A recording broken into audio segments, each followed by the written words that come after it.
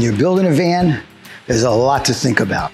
There are hundreds and hundreds of parts, and everybody knows they gotta be careful with weight. Weight is a big issue when you're building a van, right? You can't overload the van. And one thing that I never hear anybody talk about is if, God forbid, you get in an accident and your van was determined to be overweight, you may not be covered. Did you ever think of that? I've never heard anyone talk about it, but I bet it's true. Anyway, what I'm doing here is I'm gonna weigh a few things that go in the van. Some things that you would never consider factoring in to the weight of the van, but it adds up. Wait till you see this. I've got the Centec 3000, a water pump, okay? This water pump on its own is 6 pounds, 13 ounces. Now you only really need one of them, but I foresee in the future, I'll be building vans with 2 water pumps. This is a different water pump. This one is 7.5 pounds. So there's a 1.5 pound difference between these 2 brands. This one is 5 gallons per minute, 65 PSI. This one's 4 gallons per minute, 55 PSI. So when you're working on which water pump should I get, factor in the weight. It adds up. Every pound counts. Just like nickels turn into dollars. Wiring. This is 12-3. Ancor stranded tinned wire. The best of the best. It's all I use. 12-3 is typically used for 120 volt runs, 20 amp circuits. I would also use this if I needed to send a DC ground. If I need to send 3 wires somewhere, get a ground over there as well, and a switch, I would use 12-3, and then I'd mark it accordingly on the ends, red and black. But anyway, this is a 100-foot roll. I easily go through 100 feet of 12-3 in a single van build. Easily. Probably closer to 200 feet. It's 12 pounds. That's just one roll of one. Now, how much wire is in the van? This one roll, which you're going to use, is 12 pounds. This one, this is crazy. This is number 6 wire, 6-2. Now, I would use this. This is heavy. I would bring down my solar lines, even though they're in series. I might bring them down on 8 or 6 wire to cut back on the resistance, and we get more volts to the controller. 30 pounds, this wire. Now, I'm not going to use 100 feet of 6 wire in a van. So you're not talking about 30 pounds. You might be talking about 5. Here, 18 wire, 18-2. I use this throughout the van. I go through hundreds and hundreds of feet of this. I use this for all my lighting switch legs, 18. So this is light. This is not a big deal. It's 3 pounds, 3 pounds. This is a biggie. This is one of my favorite wires to work with. This is 4-aught cable, okay? 4-aught is what you need to get from your battery to your bus bar, from your bus bar to your inverter, from your alternator to your bus bar, okay? So the alternator up front and your bus bar is typically in the back. You're looking at 20 feet for a positive, 20 feet for a negative. That's twice. Now this is 50 feet. So this is pretty much all the wire you'd put in. 40 pounds. So the wires that you run from your alternator back to the bus bar, it's a very common run in any van build where you have an alternator charging your house battery. 40 pounds of wire. That's crazy, right? It's pretty cool though. I like weighing stuff. Here is my plumbing manifold. It's a beautiful thing. It brings me to tears every time I build one. But this is this is necessary. This is bare minimum. This is what's necessary to get the plumbing going. We're sucking the water up from the tank. We're sending it over to the manifold, and then around the van it goes. So this is not a big deal. It may be a little overkill, maybe. Let's see what this weighs on its own. 13 and a half pounds. So your plumbing manifold with the pump, remember we already said the pump was 6 pounds. So you're 13 and a half pounds on that. My electrical box. This is something else that causes me to go for the tissues, the Kleenex. Look at this, how beautiful this is, right? Look. All right. This is a good solid box. Oh, 22 pounds. 22 pounds for your electrical. And I didn't tie in any wires yet. This is just the panel. You know how this is all going to add up? Pretty cool. What else? This is Tongue and Groove Douglas fir. We're going to whitewash this and make it real rustic and very beachy theme in both of these vans. So this is going on the side walls in the garage, in the back of the van, under the bed, side walls of the garage. This is one side wall worth of Tongue and Groove. So we would double this. 21 pounds. So you got 42 pounds of trim, okay? See how this is adding up? It's crazy. This is the flooring we're putting in the van. Okay, this is a linen cherry. It's a click lock vinyl floor. Totally waterproof. This is one box of flooring for the van. 34 pounds. This box is 34 pounds. We need 4 of these to finish the van. And that's just the front. I'm not putting this in the garage. The front 2/3 of the van need 4 boxes of this. So you're over 120 pounds just for the flooring. Not to mention the subfloor, right? That goes in. Look at that. I should have locked these wheels before I started this. The water tank. This is a 5-gallon, I'm over here now. This is a 5-gallon water tank, okay? Webasto, one of my favorites. Now this is empty. This doesn't have water in it. So we're gonna add 5 times 8.3 pounds per gallon to 30. So 8.3 times 5 plus 30. That's the overall weight of this when it's making your hot water. Not to mention the lines that go up front to the heat exchanger to make the hot water. This is a little baby microwave. Microwaves can be pretty heavy. This one is not so bad. This is a little baby. And it's 25 pounds. You adding all this up? Are you getting this? 25 pounds. Now, we're going to get into something that you would never consider. Try to keep that noise down, Ron. Oh, if I do this, I won't be able to see. Okay, that's 2 pounds. 2 pounds. Ah. If I bring over, this is 70 feet of Thinsulate. Okay, I use 2 of these rolls for an extended van. I use 140 linear feet of Thinsulate, and it's expensive. And this roll is 27 pounds. So I'm using 54 pounds of Thinsulate, which you would think is as light as a feather, right? It's crazy. What else? What else did I bring out for demonstration purposes? I think that's it. I covered everything.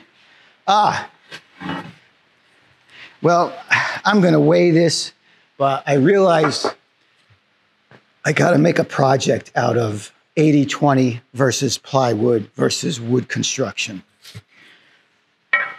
Most people build out their vans, most DIYs, and a lot of professional builders, now that I come to think about it, will use 2x2 stick framing, pine. This is garbage wood. It's crapola. It doesn't hold a screw. It splits most of the time, but this is what they use. And this piece right here is 2.2 pounds, 2.25 pounds. And I cut this to the same length as one of my 10 series 80/20. These are both exactly the same length, 2.25 pounds for the wood, which, you know, you need a gazillion of those to get the same job done as one 80/20. This is 3.25 pounds. So the same length, it's a pound heavier. However, and this goes towards me having to build out a box to show you the difference. With the wood framing, you're going to also need some plywood panels to complete your box framing. This panel is 12 pounds. Okay, this could be the end cap. It's got to also appear on either side of a drawer box and then the other end. So there's 4 of these, plus your little 2x2 across the front and the back, and maybe a third one that way. Whereas if we do our framing with 80/20, the next step for us is we will use 1/4-inch material, wrap it or laminate it, and put it in the channel. All of our structure, all of our strength comes from the 80/20 itself. And it's far stronger than wood. I've got to do, you know what I have to do? I'm going to tell you what I have to do. I'm going to have to build out an exact galley in plywood box construction and another galley in my 80/20, the way I do them. 18 deep, 60 long. That's basically the best galley you're going to get in these bigger vans. 18 deep, 60 long, 33 high. I'm going to have to build them both out, and we'll weigh them. And we'll see what that comes out to.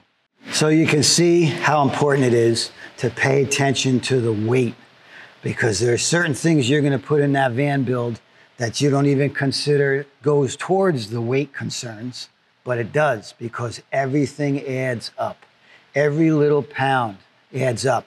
And think about all the hundreds of different components that are in a van. You may not even know it until you get through one build.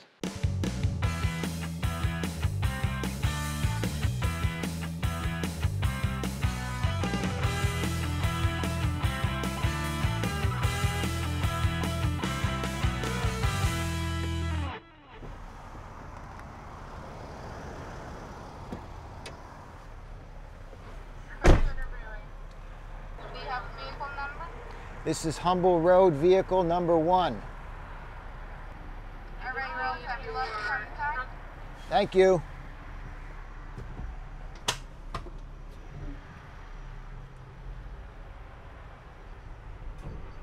We'll see how that goes.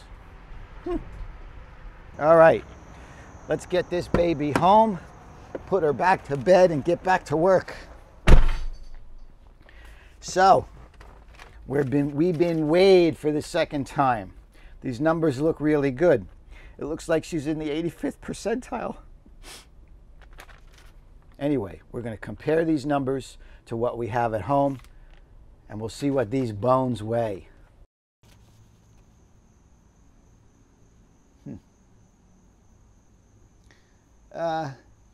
We didn't do so bad here.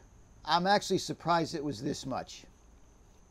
When we started with the empty weigh months ago, it was 6,240, 6,240 pounds. Now, with everything that you saw in here, we're at 6,880. That's only 640 pounds that I've added to the van. It's incredible.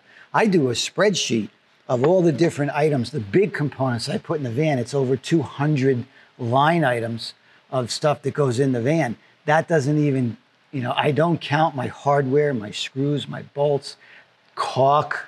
All this stuff adds up. It's incredible. I wanted to show you this.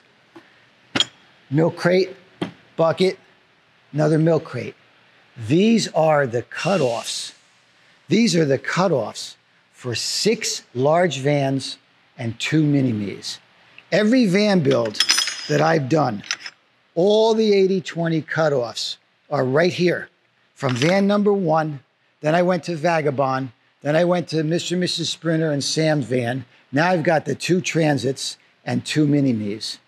So I got 8 vans. These are the cutoffs. This is the waste. That bucket's not even full. And what we'll do is, you know, this kind of a length starts as a cutoff, but then we'll go back in and use these. We may need a 4-inch piece, a 3-inch, a 6-inch piece. So we'll dig through here and we'll find a piece. We'll find the smallest piece that's going to work for what we're looking for. And then if we cut off what we need and we're left with a little tiny nub, that goes back in. Look at this. This is nothing at all. This is very efficient. We've used that 80-20 to the max. Now I'm going to see if 80-20 in Ohio will take this back and possibly recycle it. You know, I mean, it's not a lot compared to their volume, but come on, what else would you do with this? We would keep some of it. Like I said, we dip in here and we cut it down when we need it. This bin is all the 15 series. This big bin is 15. These two are 10 series. So clearly we use more 10 series now than 15.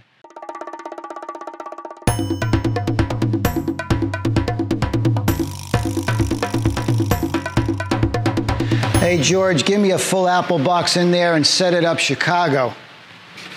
You got it, boss. The Mini-Me. Mini-Me number 3. I can't wait. I'm so excited to start this one. As you know, we did 2 Mini-Me's.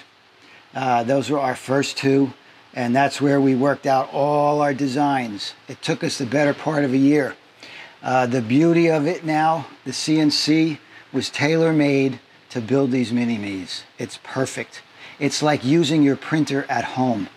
Once you get the shapes and the curves the way you want them, you hit print and it prints out. And we use Masonite. So we'll use a piece of Masonite, we'll cut it out, we fit that panel in place. Let's pull back a little here, let's increase the radius there. We nip and tuck, print another one, put it up. That way, we got every one of these panels perfect. We got them just the way we want them. Same thing with the 80-20. Now when we build these galleys, we're going to be able to build them out on the table as one unit, full, complete, and working. So we can do all of our water and electrical testing out there with the bench chargers.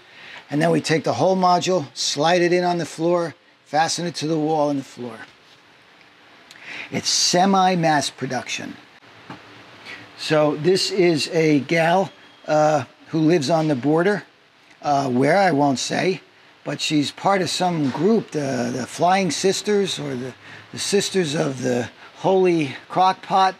I don't know, but they're a group, they're a hoot. They travel all over the country, all over the continent, I think, together. So she's going to have a blast with this. I have 2 left. This was the first in a 3-vehicle purchase from a dealer that I was able to get 3 of them from this one dealer. This was the first one. Now when the next one comes in, you know, they haven't come in yet.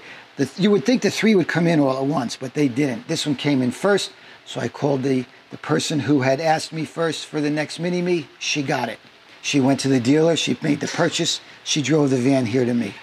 As the next van now, when that comes in, I've got 2 days to get a buyer on that van, or they're going to sell it right out from under me, even though I gave them a deposit. You imagine? Am I still talking up there? Check, check. Okay, all right, calm down, George. Now, if you want to buy a Mini-Me and you're out of state and you can't come here to the dealer and buy it, I get it. We can do that all through FedEx, or I'll buy the van and then you reimburse me and take over the financing. It's simple. I did that with one of the first vans as well. This one is going to be white oak. I've been very excited to do a white oak version of this van, and she wants the very same gray floor that I put in my first van, the same floor I put in Sam's van. I'm putting it in this van. It's a beautiful floor. It's got so much beautiful depth in it. It's got warm tones, tans. It's got all different shades of gray. I think 50 shades of gray. And then we're going to do the dove gray walls. And she brought up an interesting point. In the first 2 vans, I put a fabric on these sliding doors and the rear doors. This gal wants matching wall fabric. So if you're Dove Gray here, she wants Dove Gray here. Interesting. And I think she's right. It's going to make this feel a little bit bigger. So stay tuned. We'll be starting this soon as well. All right, George, get that apple box out of there. Okay, boss.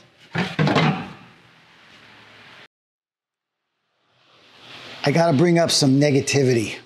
I got to talk about something I'm not happy to discuss, but it has to be discussed for all our sakes. It has to do with a company called Seahead. I ordered 2 Seahead composting toilets in February and the first day of March. And since then, I have not heard from that company in any which way, matter, shape, or form. I have emailed, I have called, I have left messages. I'm getting no response. So I've got over $2,000 worth of toilets. I don't know where they are. I don't know if I'm ever going to get them. It's July. I ordered them the end of February and the first week of March. I understand they're talking about a 10-week lead time, but that only went up a short while ago. It was not up when I made my order. Regardless of that fact, I think the company owes their customers some correspondence. Reach out, say something. Let me know you haven't just taken all our money and left with it, and you got this empty house full of buckets that we're supposed to use as toilets. This is not the way to run a business. I'm sorry, I have to say it. I'm very concerned. I laid out the money on behalf of my clients. I may get beat for that money. Where are those toilets? I need something from these people at Seahead. Reach out and tell us you're alive and you're working on getting us our toilets instead of just giving us the cold shoulder. You're shadowing us. You're ghosting us.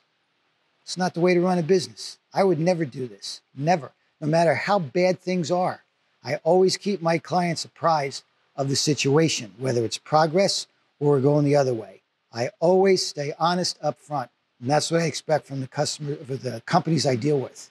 I'm not happy about this. I may never buy another Seahead toilet. A good friend of the shop just bought a Winnebago Revel, a 4x4 Sprinter Shorty, and he's very excited. He's new to this lifestyle, and he jumped right in. So he and his wife are going to be traveling all over the place, and part of what they want to do is camp on the beach. They actually live down here at the beach. So we've got a beautiful state park right down the road where you can spend the night fishing and camping on the beach if you have the right equipment and the right vehicle. And he does. So he's a friend of the shop. Barry comes in and works for us a few days a week. And I says, listen, you're going to need a compressor. You're going to get down on that beach. You're going to let the air out of your tires. You're going to have a wonderful time. Sunrise, breakfast, and coffee on the beach. It doesn't get any better than that. But then when you come off the beach, you need to air up those tires again from 20 pounds back up to whatever you got, 60, 70, 80 pounds. So I looked at a bunch of compressors. I decided I would go with Viair. I like the company. I like the reviews I read, and the product looks like it's pretty good. So I'm going to do an install for Barry on his van of this compressor. And the reason I'm doing that is I'll film it. It'll be one of my weekly videos, how to install a Viair compressor in a van. But I'm going to install these in all of my large builds from now on. It just makes sense. If they are 4x4s and they have any inkling of going on a beach anywhere, they got to let those tires down. They're going to have to get them filled back up. This is the way to do it.